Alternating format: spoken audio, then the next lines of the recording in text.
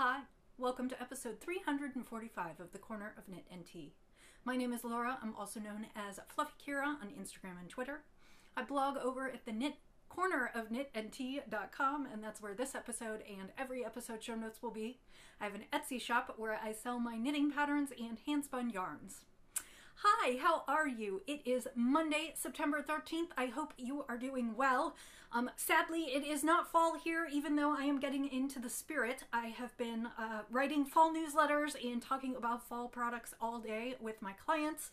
And I am wearing my newly finished Easy Like Sunday Morning sweater, which I confess is a bit warm for today. And I am still figuring out how to wear it. It is a big, comfy V-neck pullover with lots of positive ease.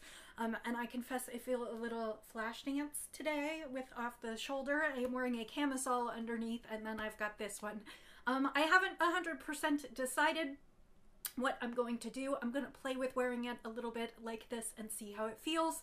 And then it is not outside the possibility that I might rip it back a little bit and do a few less decreases on the V-neck, or possibly rip it back and knit a smaller size. So I haven't decided yet. I knit the size medium, which comes with 4 to 6 inches of positive ease. I think I have a little bit more than that. Maybe my gauge got a little bit off, so we're just gonna have to see. It is a super easy sweater. It came together in about 2.5 weeks. And it is lovely to wear, and I really do feel like I'm hearkening back to the 80s and 90s, because I feel like I could wear it with a camisole and stretch pants as long as it covers my behind, and I could be full-on cozy weather for the fall, since I don't plan on leaving the house. So that's what is going on here. Let's well, let me think about what else. There's been lots and lots of crafting. I have some finishes. I have some new starts, which I'm very excited for. And I mean, the whole world is, let's cast on all the things. I have so many creative ideas and inspiration, and I've been working through yarns that I have in my stash that I don't have a project for, and finding projects for them, and who knows when I'll actually get to knit them. But I've just felt really creative and productive, and it has been a good week. So, today I am drinking coffee. And my husband always teases me that I'm going to lose subscribers if I drink coffee on the podcast, but I just felt like it. The weather is not cozy. It is still in the 80s outside, but indoors I am dreaming of autumn, and I wanted a cup of coffee and my sweater and to just sit and ponder all my fall makes. So I am drinking the Roastery coffee. The Roastery is local to Kansas City, and I am drinking it's vanilla caramel coffee. It's really, really good. And I added a little milk and sugar, as I usually do, and technically I brewed up a pot, so I will have more for later this week. I probably shouldn't, because it's already 4 o'clock in the afternoon, but I'm gonna have 1 cup and just enjoy the you-know-what out of it. So that is what I am drinking today in my mug, and I'm looking forward to going back to hot tea season. I do love iced tea, but I really do love settling down with a warm cup of tea. So let's talk about the finishes this week. I have 2, and I am thrilled. So the first that I have is my Dovetail pullover by Quinn Reverendo, which was a knit that involved Allegria from Manos del Uruguay. It was designed for Allegria from Manos del Uruguay. I used their bocados, which are their small mini skeins, for the color work in the yoke. It was designed to be fully knit in Allegria. Sorry, it's Allegria Grande. But I actually knit it in a yarn that I had from a small spinning mill in Whidbey Island in Washington State, and that is Abundant Earth Fibers. It was a small batch called the Natural Speckle Pepper. It was 90% US Merino, 10% Washington Tarhee. It was spun up as a DK, but I find that when it washes and wears, it works up more like a worsted or an Aran. So I had a little, I had some issues with gauge, and I went ahead and just modified the sweater for my liking. I do have 1 more full skein, but I managed to finish with this much to spare, so that was kind of a yarn chicken win that I didn't have to open the final skein. I don't know what I'll do with that, but this is a really, really lovely base. This is the 2nd project I've made out of it, and I'm really gonna enjoy this. So this is a yoked sweater, and then I do have 2 full sleeves, which is what I did this past week. I did do the first sleeve fairly quickly and finished the motif and was ready to go. And I was concerned that I would not have enough pink to finish the second sleeve. Well, it turns out I almost did. And all my ends are woven in. I just need to wash and block. I finished the second sleeve on, I think, Friday night, and I was afraid that I wouldn't have enough time to, no, I finished it on Saturday, and I was afraid that I wouldn't have enough time to wash and block and have it dry to show you. The second sleeve, I had enough for almost the full repeat. If you see, I've got 3 stitches below and only 2 up top. That's right, I ran out 1 row from the end, and I just called it a win, and I figured when I'm wearing it, nobody's really going to notice if the cuffs are off. You can actually, from this distance, you can barely notice it anyway, only if you get up close. So I was super, super excited, and I finished that, and then I'm just going to block that, and I'll take a photo shoot maybe in a couple weeks when the leaves start to change, because we are not there yet. But I am really excited. This is going to be a warm, cozy sweater for the fall. Again, that is Dovetail, the Dovetail sweater by Quinn Reverendo. It was written to be used with Alegria Grande from Mano Stila, Uruguay. It was a wonderful project. My mods are on my project page, but I didn't stick to any particular sizing in the pattern because of my issues with gauge. But the pattern is very well written, and it is sized nicely. So you should be able to find that as a project if you think you'd like to do that. So that is the first one that's done this week. The second one that's done is my sample for Zen Yarn Garden. And that was a not complicated but kind of intricate knit. That is the Positive Vibrations shawl by Marinja Knits. And it is a 3-color shawl with all kinds of fun shapes based on short row shaping.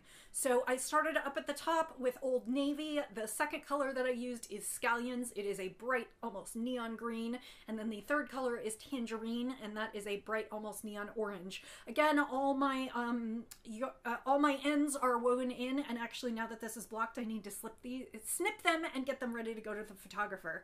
So you start out with an asymmetrical triangle, a small blue section, and then you do some stripes, and that's about the last of the mindless knitting. There are a few other stripes in the pattern, but then you start to go into short row shaping, and she just has you keep growing with short row shaping. There are a few plain garter stitch stripes as you go through, but not a lot, and you're just creating larger and larger short row shaping sections. The body of the shawl ends with this last section of blue here, and then you go into the edging, and the edging technically calls for more than 1 section of blue, but I ran out basically at the end of the body and only had enough to do 1 final section. So the final section of the shawl is generally designed to be done in 2 colors. I also ended a few rows from the end, not more than 4 or 5, but I was concerned about running out of yarn. As it turns out, I actually could have gone further, but I wanted to make sure that I got the I-cord bind off in, and I was afraid that if I waited too long, I might not have enough for that.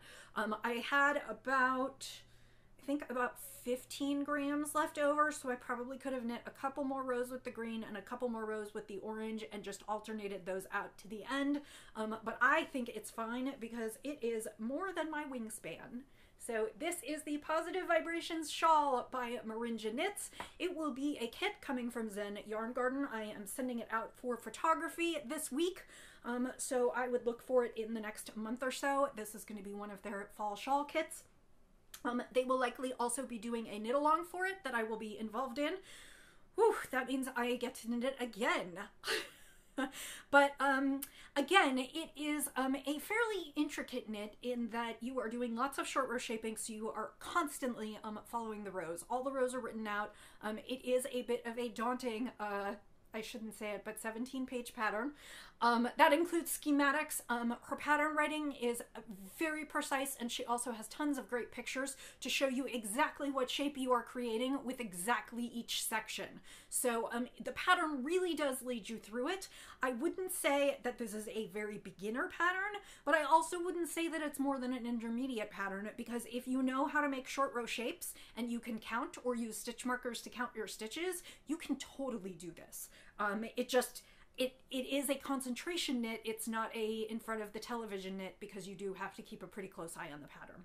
So I am happy to have that off the needles. I think that took me about a month to knit. And like I said, that one's going off for photographs. So that means that I was allowed to cast on a few new things. And when I say allowed, that's totally the arbitrary knitting rules that I make for myself. I had too many projects on the go and things that I needed to finish, and I wanted to finish some whips before I started casting on new things for the fall. So like I said, totally arbitrary rules for myself. So the first thing that I cast on, because there's nothing like a sock for easy knitting, is I cast on some socks for my nephew. This is the first sock, and it's almost done, but this is just a plain vanilla sock with a heel flap and gusset, and I am knitting this out of Nomadic Yarns. I believe it is her trusty sock base, and it is in the colorway Sharknado.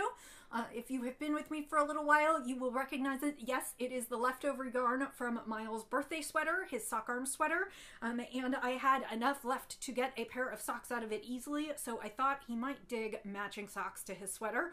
He's 5, so or he will be 5, so I think that kind of thing is probably still cool. I mean, even I match socks to my sweaters sometimes, but you know. then again, let it be known that I am not the picture of cool, so what do I know? But I hope that he'll find them fun, and my plan is hopefully to finish this first sock maybe even tonight and get the second sock on and off the needles by the time I talk to you next week. I still have lots of socks I would like to knit for the kids this fall. I'd like to get them a couple pairs each, and these are to go in their Christmas packages, so but I might have to deliver them at Thanksgiving. It just sort of depends. So I am on a slightly shortened time frame. However, today is only the 13th, so if I finish this pair of socks this week, I should have time to do one more pair of socks this month, which hopefully will keep me on track. So that is number 1, just vanilla socks in the Sharknado colorway, and of course the striping yarn is doing all the fun work for me. So that is number 1. Number 2 is I decided to cast on for a shawl for myself. It's not that I don't knit for myself, but I have tons and tons of yarn in my stash, and I rarely use it because I'm working on a lot of samples and other things, and so I decided I wanted to knit something for myself. The shawl that I picked is the Stay Soft shawl by Vera Valimaki, and it is a couple years old. It's not new. It is a 3-color garter stitch shawl. And I love, love, love garter stitch. There is nothing like garter stitch for a calming, soothing knit when I just want to get in the rhythm and not have to pay attention and just enjoy my knitting. And so I had been looking for 3-color shawl options because for my birthday this year, I went to the local yarn store and I picked out 3 skeins of yarn. And the skeins are from Less Traveled Yarn, who I recently saw in the last couple months. She did a Christy Glass Knits, and she dyes tons and tons and tons of beautiful yarn. I believe she's out of Arizona.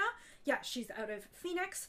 And her website is travelingyarn.com, but it is Less Traveled Yarn. And she named her studio that because she loves to travel and she loves yarn. And the base that I am using is the Dreamliner base. It's 70% BFL, 20% silk, and 10% cashmere. And when I went into the yarn shop, they had all the colors they had from her on the wall, and these 3 were near each other on the wall, and I just really, really loved them.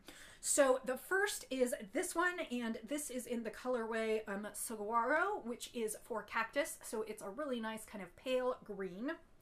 This gray one is, let me see what it is. It is Vanta, and it is a very dark charcoal gray. And then the final skein I haven't wound yet, and it is Transmutation, and it is this green with lots of rust color. And so the Stay Soft shawl is a bunch of triangles. So first you're knitting an asymmetrical triangle, and you start in the first color, and you knit a bunch of garter stitch, as I have done. I am actually done with this first section and ready to start the second section. So this is the first section. Not very exciting, but it is about a little over 100 rows of knitting. So I did do a little bit on this weekend, and you can see it is just a really, really nice semi-solid, kind of a mottled cactus green. And then I am going to stripe it with the Vanta. And so there will be a section of garter stripes, and then there will be a section down at the bottom of the charcoal. And I think there is a little bit of a pattern to it. If I went and I really just skimmed the pattern, I did not read the whole thing through. So I think there might be a slightly different pattern to this section on the bottom, but I am not sure. I'll probably be able to tell you next week. So you basically go ahead and construct your asymmetrical triangular shawl. And then on this side, so on the border, there will be a very, it's not an isosceles because it will be an acute triangle. All my geometry coming to pass. It will be an acute triangle. It is a section down this side. And so I decided that I wanted to use this gorgeous color as the accent down the side because I think it will go beautifully with both of them. And I just decided that it would provide the most contrast, I think. And this, honestly, of the three, this is my total favorite. This is the one that I picked up first. It is green and a little bit of turquoise and almost some rust color in there. It looks like oxidizing copper or something to me, and I just absolutely love it. So that will be the third and final skein that I will sort of cherish as I'm going through this. And I have extra yardage, so I don't know what I will make with the leftovers or whether I will lengthen the shawl or what precisely I will do. But that is the second thing that I cast on this week.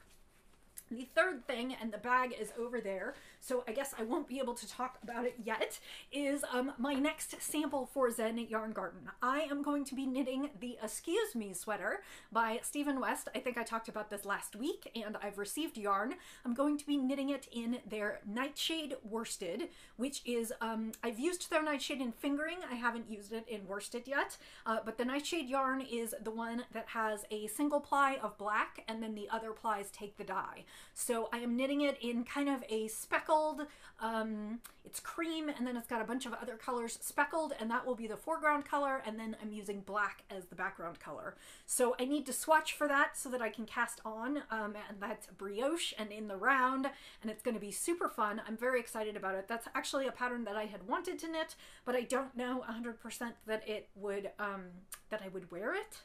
I don't know if it's my aesthetic, but there are lots of fun patterns out there that I'm dying to knit that even if I don't want to wear them personally for myself, they're a fun knit. So I'm excited to be able to do that as a sample knit. And then the final thing this week, and that brings me back up to 4 projects again, is I have a chicken, and look at this yarn. I don't know that it reminds me so much of a chicken, but that burgundy or that dark red and pink and gray, those colors together are just absolutely gorgeous. This is totally my wheelhouse, and I'm very excited to knit this up into to become a chicken this week. And if you haven't joined me before, I work for a company called The City Girl Farm as an independent contractor, and I help them create, they are the home of the original chicken footstool. They are chickens that are created out of all kinds of materials. The bodies are wood and metal and brass, and then the outsides are all decorated in either felted or knit or crocheted wool. So if you want to check that out, that's thecitygirlfarm.com, and that is what I'm talking about when I'm talking about chickens. So, sip of coffee, and then we'll go into spinning, and then we will be done. So, a couple things for this week. One is I have a finished spin to show you. My finished spin was actually from Hello Yarn. I spun it up a couple weeks ago, and I think I had the bobbins finished for the last podcast, but the yarn wasn't entirely finished. It actually still is not finished because I haven't given it a bath, but this is Show Me Your Garden, which was a 85% Polworth, 15% silk, and it was purples and yellows and blues, and it is just absolutely gorgeous. I really, really love this skein. My guess is it's going to be about 325 yards when I get it done from the bath. It's nice and soft and squishy, and it's got a little bit of shine from that silk, so that will be up in my shop this week if you are interested. I realized that I also forgot a bobbin. I am a bad podcaster because I do have a spin in progress. I showed the fiber to you last week, I called it Berry Cobbler because it came without a name. It is fiber from Kumasi Fiber Arts, and that is a shop on Etsy. The fiber is BFL, and it is rich berry tones and browns. It is just gorgeous for the fall, and it totally reminded me of like a baked fall or summer cobbler with the with dark berries, blueberries or raspberries, and then kind of a crumbled top on it. Anyway, I am super excited to finish that one. I have a little bit more to go on the second bobbin, and then I will apply it, so hopefully I'll have that done and ready to show you next week. Which brings me to my spin this week. At the beginning of the week, I actually went ahead and bought some fiber, and I wanted to share a little bit of what I bought with you. So for many of you, mostly those who are spinners, you will have heard about Yarn School, particularly if you're here in the US. Yarn School is a fabulous retreat that happens in the middle of Kansas. It is held in Harveyville, Kansas, and it is hosted by Nicole Lohr, who she and her husband bought the old Harveyville High School and Elementary School, and they live there and turned it into kind of a fiber arts collective. And before the pandemic, twice a year, they held Yarn School, which was also taught by Adrian from Hello Yarn. And it is a weekend-long retreat where you would go out to Harveyville. They've turned a lot of the classrooms into bedrooms. And then you do things like dye fiber in what used to be the chemistry lab. You can learn how to spin or improve your technique in the gym. We would all sit around in the gym and spin. You can use the drum carders to create gorgeous bats. Usually we go see the alpacas at a neighboring farm. Sometimes people bring goats. We've had indigo dyeing vats in the past. It is just a weekend completely devoted to a love of all things yarn and fiber. And unfortunately, for the last 2 years, they have been unable to hold Yarn School because of the coronavirus. They had been hoping to hold it again this fall, but with the Delta variant, they ended up having to cancel. And these events that they hold throughout the year, Yarn School happens twice a year. They also have wonderful other options like felt school, dye school, weaving school, mitten school, and they are all weekend-long retreats focused around fiber and community, and then they also host some other retreats throughout the year. However, they have not been able to host retreats in almost 2 years now, and that is kind of hard on them financially. So what I wanted to say is that they do have an Etsy shop. It is called Art Club on Etsy, and I will put the link in the show notes. And if you are a spinner or a weaver who is interested in either equipment or fiber, or they also have these really cute felting kits, I would recommend that you go check it out. It is just, Nicole is a wonderful person and she has beautiful offerings. So I wanted to show you the things that I got, and one of them is actually going to be my spin for the week. So, and I am not affiliated with her in any way. I just love it, and it is, to me, it is a semi-local resource. She's about 2 hours from me, and I have gone to Yarn School and love it, and I want so badly to see all of my fiber friends make it through this pandemic, and continue to survive and thrive again. So that's why I'm sharing this with you today.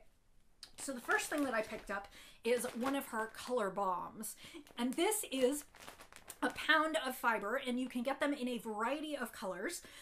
You can needle felt with these, you can spin with these, you can card these into bats, and I think what I'm probably going to do is try and beg a friend of mine to let me use, or a local friend of mine to let me use her drum carder, so I can turn this into bats. But this is the blues. There's also purples, greens, reds, oranges, and it's got a ton of different fibers. It looks like there are some locks in here. There's a little bit of stellina in here, and then there's a bunch of different kinds of roving. And it is, like I said, 1 pound, and I hope to break this up into a bunch of bats and spin it for I don't know what yet, but it looked good.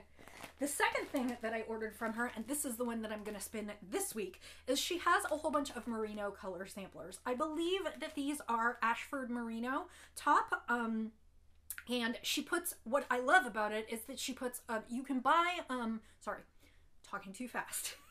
you can buy an amount of a single fiber from her. She has them all up, all the different colors from Ashford. And so you can buy 4 ounces if what you are looking for is a braid. But the other thing that she does is she puts them into color sampler packs so that you can get a little bit of each. So this is, I believe, about 10 ounces. 1, 2, 3, 4, 5, 6. It's 10 colors and it's over half a pound. So it's probably not quite an ounce per. And this is in yellows, greens, and pinks. And it's called Spring Blossom. And actually these are from World of Wool. And it says all the colors that are in there. And I want to pin this maybe as a 2-ply gradient and turn it into a shawl. So this is what I will be spinning up and coming this week. And if you are looking for some fiber, I urge you to check out her shop. The other thing that she included, which was so lovely, and I did not order, is she included these little itty bitty bats. And these look like a lot of the same fiber. But they've also got a couple of them have stellina carded into them, and they're all color coordinating, and I feel like maybe I will use them all together in a project. And these have to be almost an ounce a piece. And this is Merino Swirly Whirly. This is called Under the Sea. This one is called Kissed a Frog. And this one is called, this is also a Merino Swirly Whirly. So these are just some fun extras that she popped in there, and I would just recommend that you check out her shop. So I hope that you have had a wonderful week. Thank you for spending about a half an hour with me while I prattle on about all of my different projects and channel my inner sort of Flashdance 80s, 90s grunge, you know, in my new sweater, which is fabulous. I hope that you have I hope that you're off to a great start this week, that you are happy, that you are healthy, that you are finding something fun to craft on. I hope you're enjoying the seasonal change. I know some of you will be entering a different season than we are, but I hope either way you're enjoying the change of the seasons and getting some crafting inspiration from it. I will say to you, as I always do, happy knitting, happy spinning, happy sipping, and I'll see you next time. Bye.